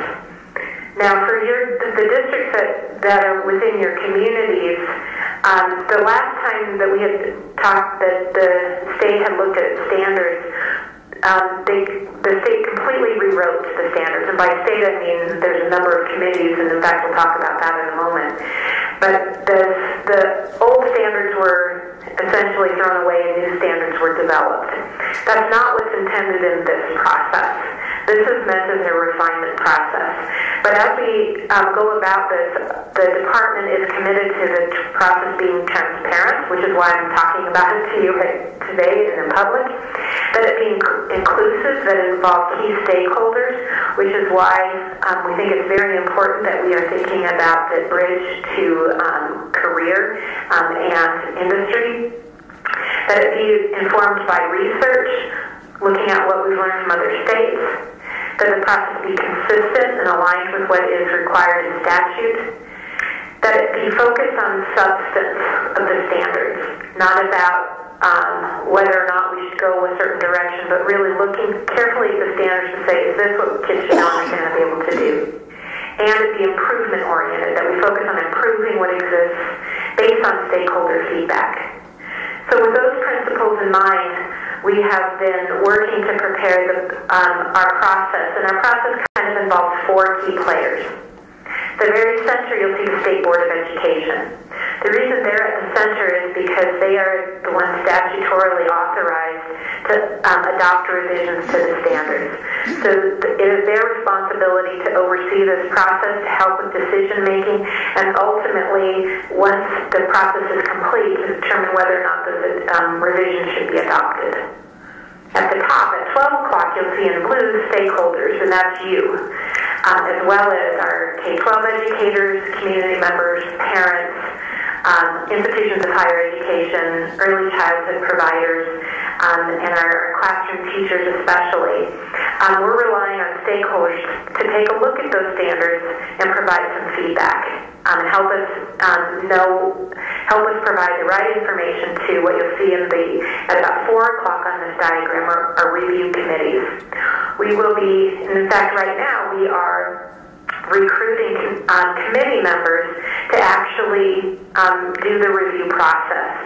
The department's role is not to conduct this review ourselves. Our role is to help facilitate this by bringing the right information to the right individuals to help conduct that review. So we'll have review committees in each of the content areas. So it'll be a math committee, a music committee, a science committee, and so on. So one committee for each content area, and a committee for computer science, which will be a new content area. But their job will be to review the standards and then provide recommendations to the State Board to consider. Our job, CDE staff, we're right there at about 7 o'clock, 8 o'clock in the other greenish color. Our job is to facilitate the process and to staff the committees, meaning be there to support the committees to do their work. We don't have as staff members decision-making authority. Our job is to help our committee members make good recommendations so that our State Board has good recommendations to adopt. So what's this going to look like? It's kind of in 4 stages. The first stage, the yellow stage, is what we've been doing for the last year. We've been doing a whole lot of research as a department, gathering information. We conducted a survey. I'm going to talk to you a little bit in a few minutes about an online system. We also commissioned some reports to help us, some analysis of our current standards to just give it a starting place. The green box, the second box that you'll see is the second phase, and we're actually just transitioning to that, is we're just now recruiting our committee members. So our committee members are going to look at all of the information that is provided to them, review the standards, and make some initial recommendations. The blue box is the third phase, which is those recommendations for the revisions are going to be made public. And the State Board will have an opportunity to look at and consider what the committees recommend. And we will have a process to ensure that all Coloradans have that same opportunity to see what the changes are that are recommended. And at that point, we'll have another opportunity for feedback to say, what do you think of these recommendations? The committees will then take that public input, and in the very last box, they're going to make any revisions that they have to their initial recommendations, and then provide their final recommendations to the State Board.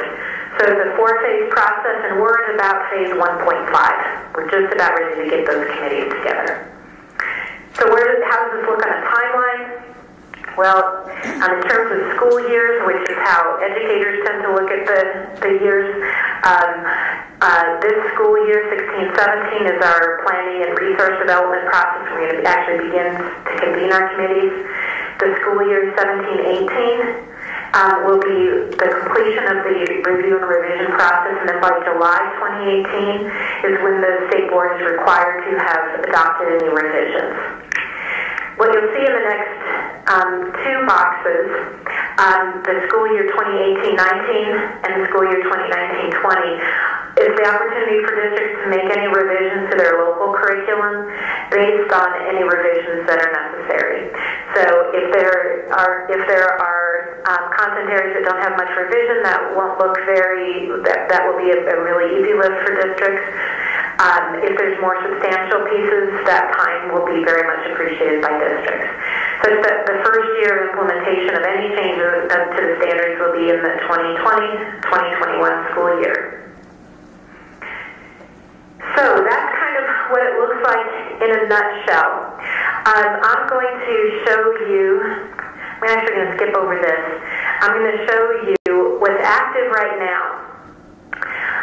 Right now, every Coloradan can go to to a website, and we have a link on the last page, I think, of the presentation. We have an online standards review system. What this does is, and you can see like a general, like a picture of it on the left, is it basically allows individuals to take a look at the standards, and every one of those little blue icons on the right side of each of those boxes on the screen is a little comment box. So if you click on that comment box on any one of those, any Coloradan can provide specific feedback on any part of the standard. So if there's something that, if someone were to look at the high school science standards and say, wow, I don't think this is asking enough of our kids, you ought to consider this, there's an opportunity to write your comments in that particular box. Or if there's if you were to look at something and say, I don't know that this is really that important for kids to learn, you can recommend that it's removed from the standards and provide some rationale. What we'll be doing with all of this feedback is all of it will be collated and given to those committees that we were talking about. So all the math comments go to the math committee, all the science comments go to the science committee, and so on. Such that these committee members are going to be given the actual feedback from Coloradans on what, if any, revisions they would like to recommend. So these committee members won't be working in isolation, they'll be using the actual feedback from Coloradans. So that system is open through the end of April, and currently we are recruiting for our committees that will be actually doing this work, and we're really interested in having representation from different sectors and geographic regions of the state. So for instance, we're very interested in ensuring that we have representation on those committees from each level within the school system: higher education, community members, parents, and business. We're very interested in ensuring we have geographic regions covered. What we'll be doing is for those folks who will need to travel to participate, they'll be given reimbursement for their travel. For educators who would participate and would have to miss a day out of their classroom for any of the meetings, they'll be given a stipend to pay for their substitutes. We're also looking at making sure we have representation of the different needs of kids, and we're looking for folks who have some expertise in standards-related work, but we also recognize that folks from the business sector may not have that experience, and for them we won't be looking for that from our colleagues and friends in the business sector. We will be looking for folks who are willing to participate, however. So our timeline for the application process is up on the screen right now. The application just opened a little over a week ago, and the window for applications will be through March 15th. What we'll do is, after that point, we'll review the applications, and we're using a blind review process, meaning the applications will be reviewed based on the merit of the application, not based on the person's name. So for instance, we might know someone who has applied for the committee. Our goal is to not go with just those folks that we know, but instead to say, let's look at the merits of the application, and those are the folks who should be on the committee. We'll be notifying applicants at the end of March and announce the committee members at the beginning of April. So there's a number of ways to be involved, and we're very much hoping that some of you will consider, I hope that all of you would consider being involved in some way, shape, or form, recognizing that not everyone has the ability to participate in all of the opportunities that come your way. But first, we would recommend or request that you consider providing your input on the online standards feedback system. So if you have kids at a particular grade level, or you're really interested in a particular content area or particular grade level, please consider participating in that process. We have a dedicated email box that if there are just some things that you think that we ought to be considering when we do this work, that you can put your information there. You can sign up to receive updates on the standards review and revision process, and you can apply to be on a committee, or you can recruit some members. So we encourage that process. We're also looking at some ways that we can involve our business sector, perhaps in ways that may not be necessarily serving on a committee. One thing that we're looking at specifically for computer science, but that we would consider for other content areas, is to perhaps have some focus groups of business and leaders to take a look at some of the recommendations for the revisions, not necessarily be on a committee, but instead just look at the recommendations and provide us some of that feedback, recognizing that folks who are running a business may not have the time to commit to this. Finally, just a few resources that you can find if you're interested to dig in a little bit more. So those guides that I referenced earlier are available on our website, and there's a link there. There's also some information there if you want to know a little bit of history of what's happened with the standards work. We also have an FAQ document. But again, because this is all about leading to post-secondary and workforce readiness, we are really interested in making sure that we have your knowledge of this work and hopefully your involvement as well. But I would like to open up for any questions you have about this, or if there's some other things happening in education that you have questions about. I'll do my best to answer those, and if I can't answer them here, I will follow up.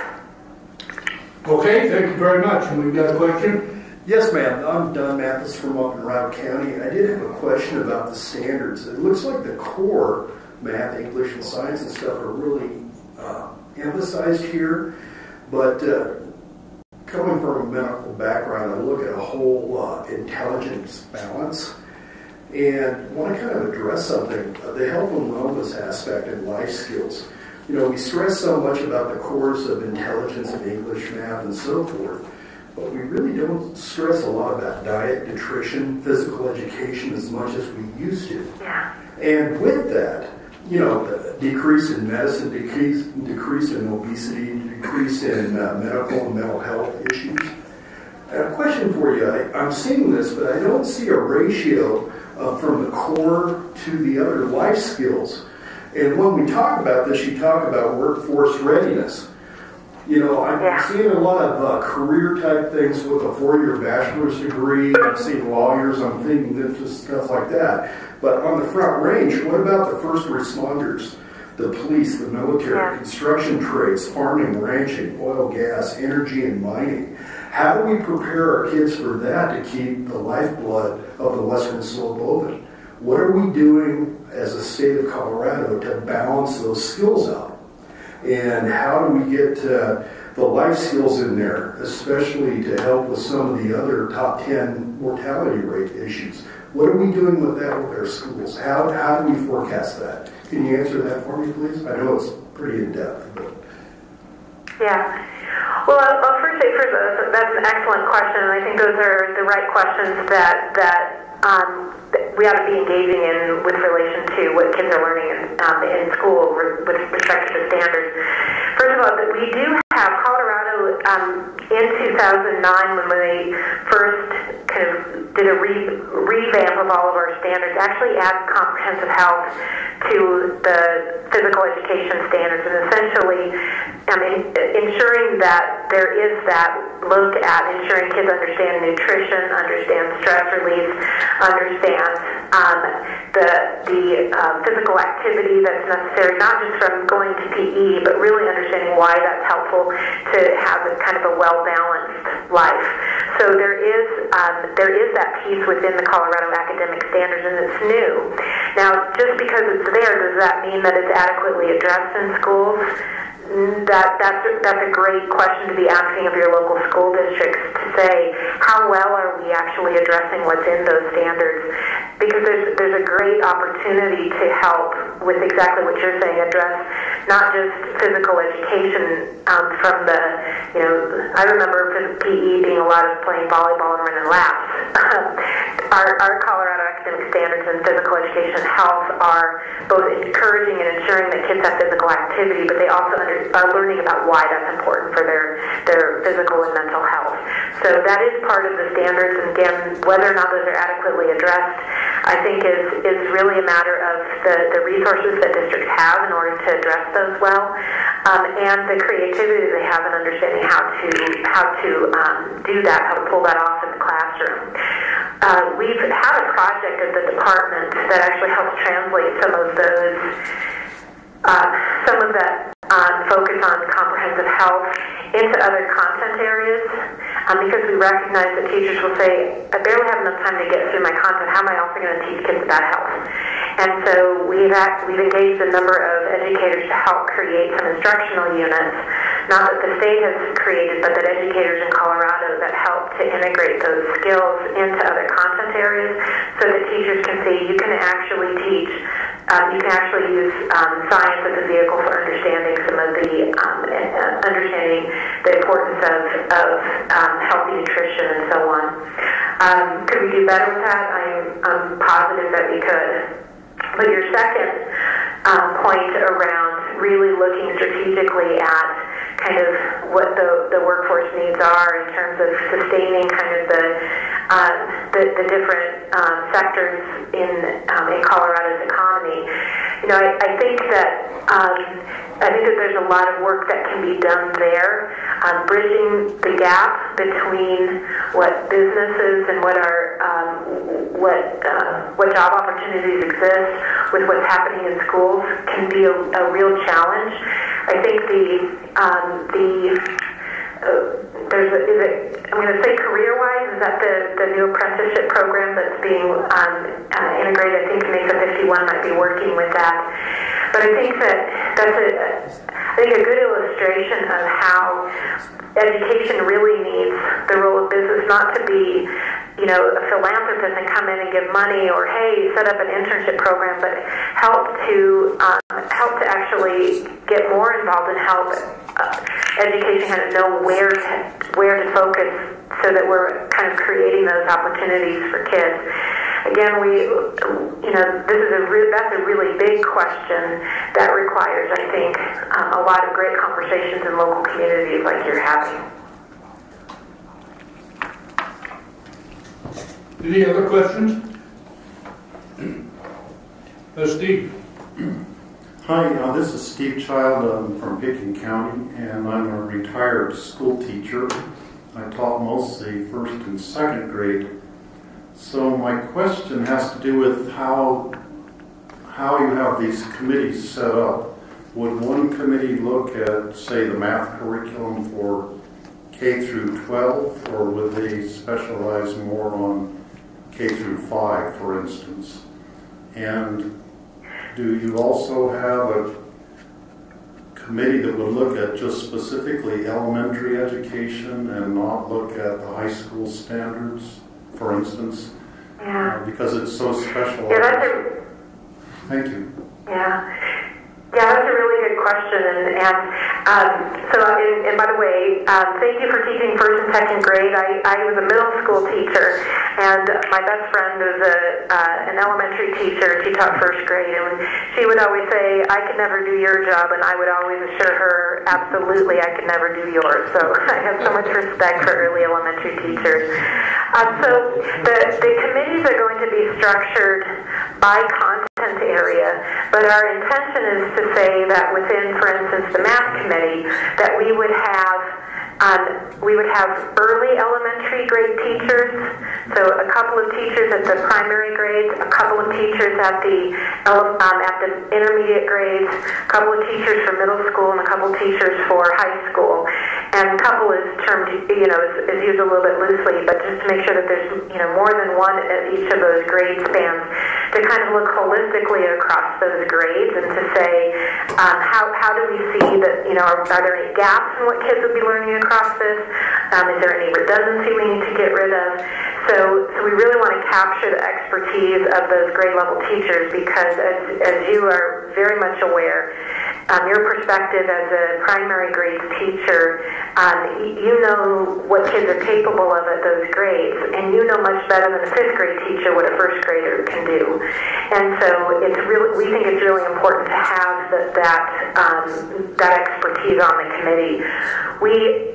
Back in 2009, we did have opportunities to look to have our elementary teachers look across all of the subject areas as well, so that we could look across and say, are we seeing that what kids are learning in math, does it work well with what's happening in science at those, at K1-2? How are we seeing that works with social studies? So we do have a process to kind of look across subject areas within a grade as well, because we know that that's really important.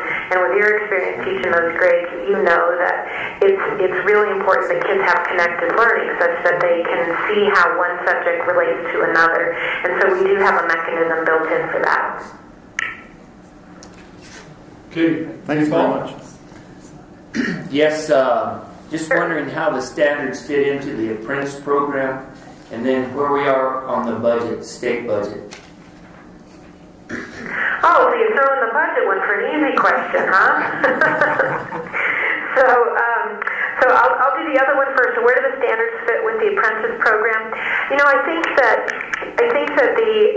there's some interesting ways that different apprentice programs kind of address the standards, whether or not it's kind of taking a look at the time that kids are spending in the classroom setting, as well as what they're doing within their apprenticeship, and looking at kind of compressing some of that classroom learning a bit more, such that there's an opportunity to make sure that kids are learning what the standards are asking for, but then making that connection to what they're learning in their apprenticeship. I think there's a lot to be learned in that process, and I'm really excited to see the pilot programs that are going up in Colorado, because as we've seen I think our model has been, for Colorado's program, has been, if you're talking about the apprentice program that is going into Mesa 51, is modeled after an apprentice program from Switzerland, which is really meant to tie much more what happens in the classroom to what they're learning in their apprenticeship program.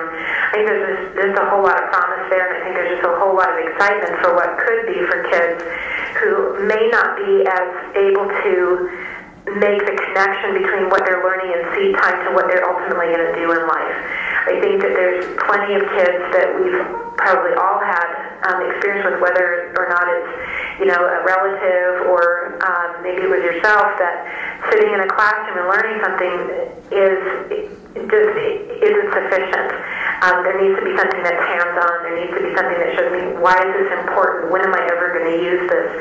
So I think we have as a state a lot to learn from apprenticeship programs, and I think that districts will need a lot of support in being able to do those well, because I think there is a tension between saying, are we, quote, covering enough of the material that kids need to learn in the time that they're in a classroom setting, and feeling like, are we losing time from, quote, learning, academic learning, when kids are doing their apprenticeships? I don't think that those things would be mutually exclusive at all, but I think that takes a lot of trust that kids are able to make that connection between what they're learning in a classroom setting. In relation to the budget, I think there's still quite a bit of conversations going on. This is a year where, and by the way, I'm not the school finance expert, so I'm going to give a very, very high level view. But I think we are looking at still the specter of what's called the negative factor for our districts, which is essentially going to restrict some funding. We're at a point in terms of the budget where in order to increase any funding, we're going to run up against the Tabor Amendment.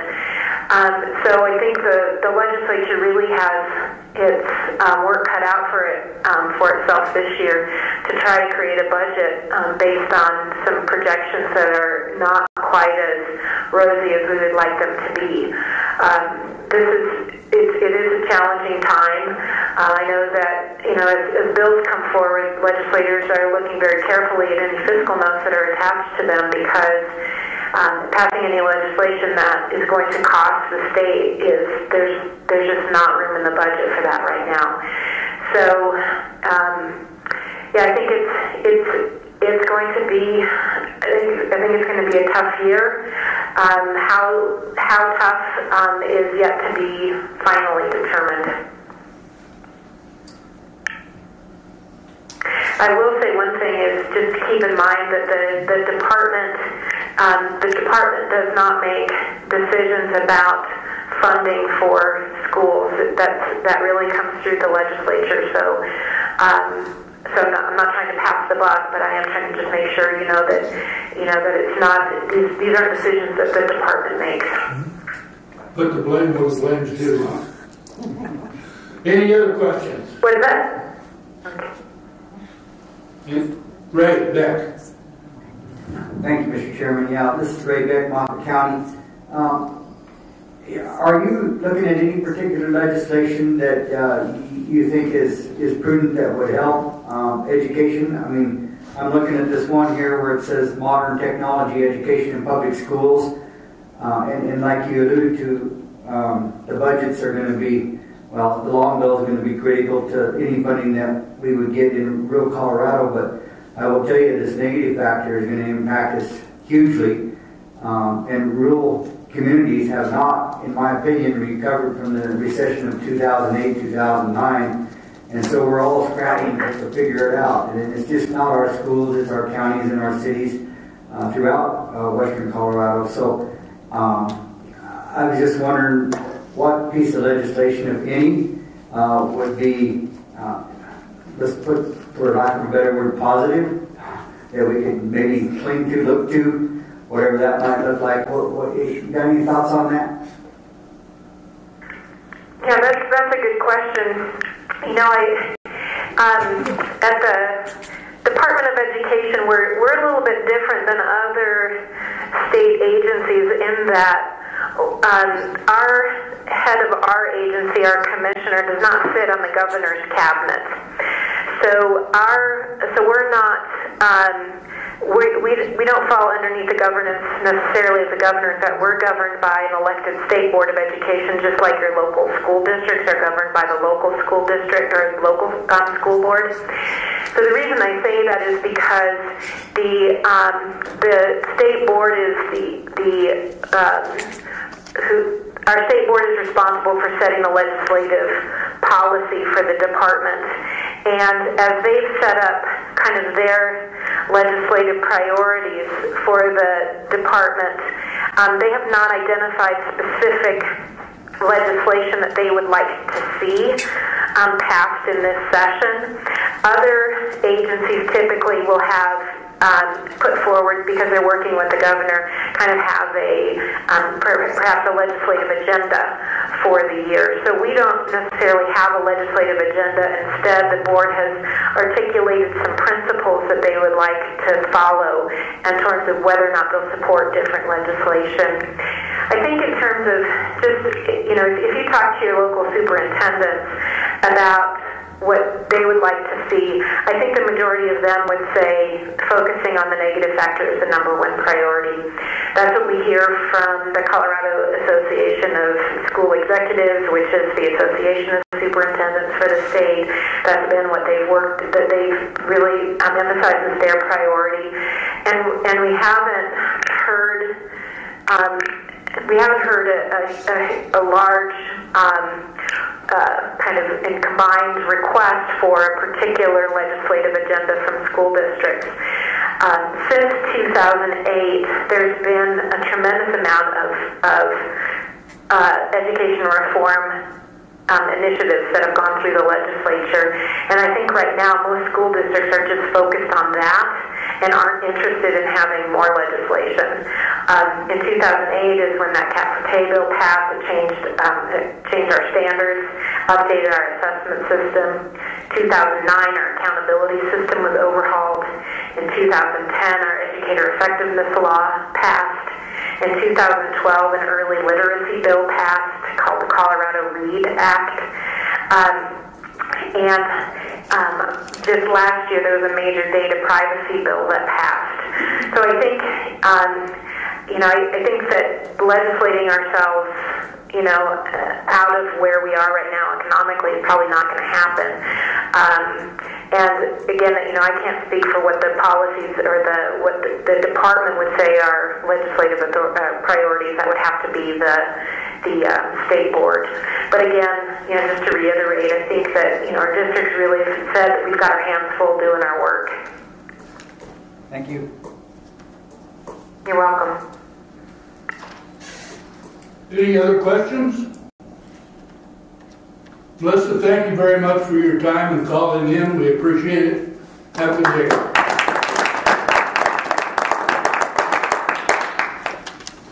Well, thank you all for the invitation. I hope you have a great rest of your day.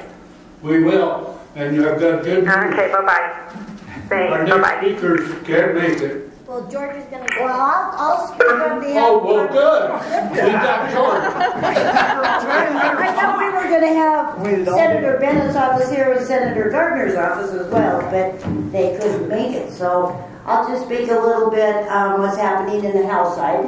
So we're always asked a lot of questions about the President's cabinet. That's something that the House of Representatives don't get to vote on. So strictly by the Senate only. So I can't answer any of those questions. So Congressman Tipton is actually in Germany.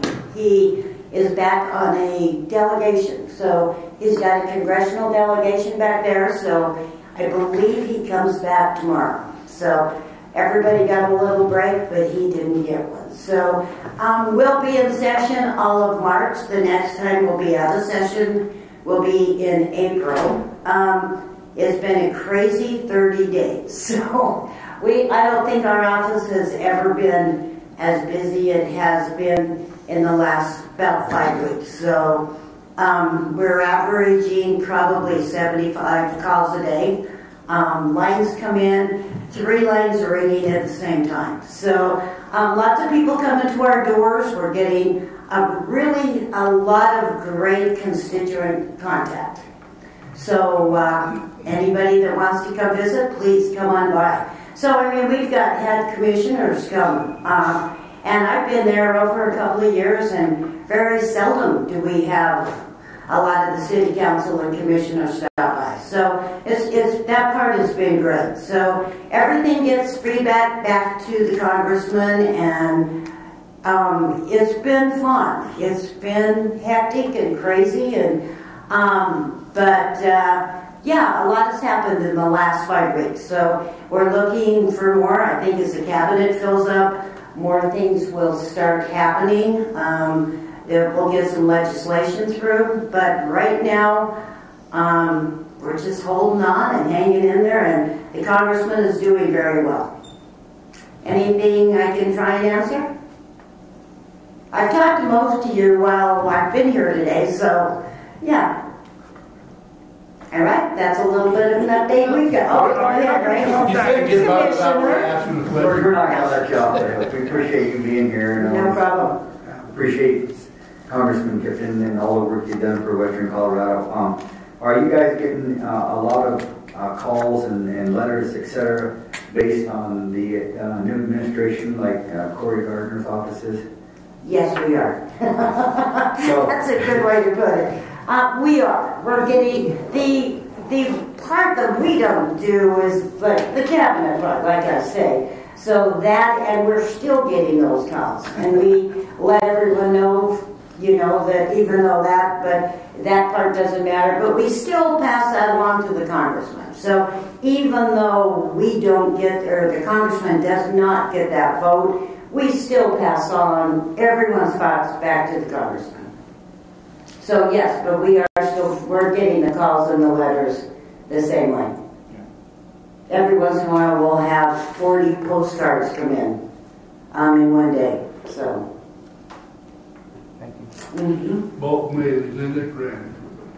Yes, Steve. Yes, Steve. What committees does the congressman sit on? Because The I know financial- committees are where things really happen. Absolutely. Financial Services Committee, and this year he did get back on the Natural Resources Committee. So he was on that for a while, and last Congress he did get off and was strictly just on Financial Services, but this Congress he's on both. So, and I know he just loves working on public land issues. So I think it was a good move to get him back on that, or he really wanted back on that committee. Any other questions? We're adjourned.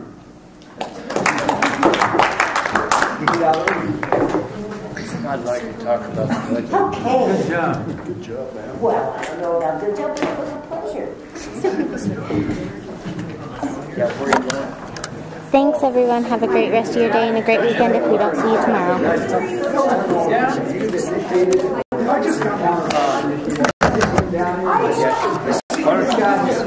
tomorrow.